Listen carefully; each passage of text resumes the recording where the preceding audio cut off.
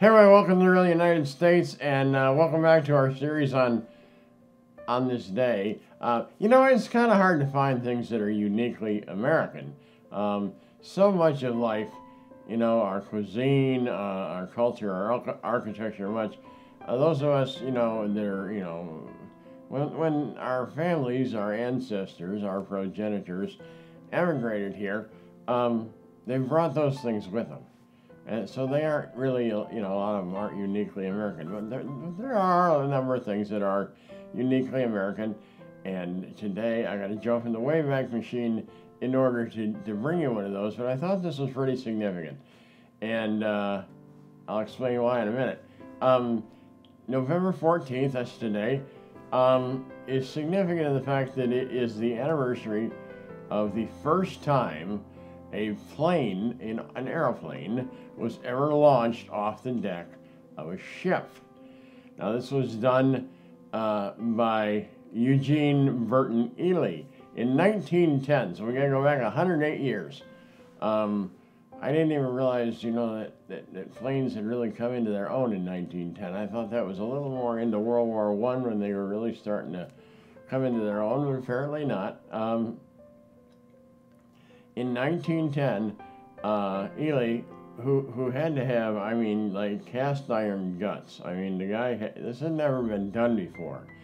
And this wasn't an aircraft carrier that was built for this purpose.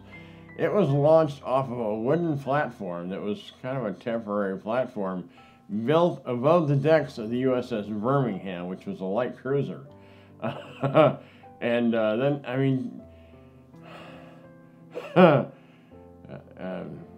Here's the USS Birmingham, or here someplace, all right? And then they built this wooden deck on it, and Ely flew off the end of it. And there actually is a picture which I can share with you now. So this guy had incredible guts. He must have really been a very incredible individual. Now this was just a takeoff. He landed elsewhere. He didn't land back on the ship. They didn't actually land on a ship until January of the following year in 1911. So that's not really important to this date. But today is the first time we ever launched a plane off of a boat. And just getting it on the boat was this huge ordeal. They had a crane to lift it on and put it on the boat. Here's another vintage picture from 1910 of them loading Ely's plane onto the USS Birmingham. This was a huge deal. So this was the date that naval aviation was born. So ladies and gentlemen of the Navy who are involved in aviation, happy anniversary. I guess this is your day. And thank you so much, of course, for all that you do for us. But what an incredible start.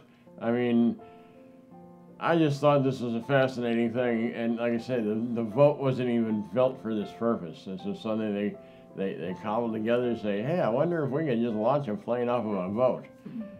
Sure enough, they did, and it flew, and he lived. So just a red letter day. Anyway, so this is something that was uniquely American.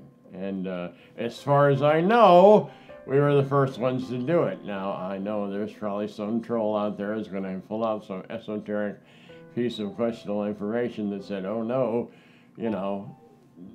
Lower Slavovia did it the year before. I highly doubt that, folks. So anyway, I thought that since, like I say, firsts are so incredibly hard to come by that I would tell you November 14th is a day to celebrate, and that's why. So, if you got questions or comments, leave them down in the comment section down below. I love hearing from all of you. I try to get back to everybody I can, at least everybody that's polite. And if you're new here, hey, thanks for joining us. I hope you've enjoyed this little episode on this day. And please consider clicking subscribe to come along for the adventure, because we got lots more to show you. And as always, folks, thank you for watching.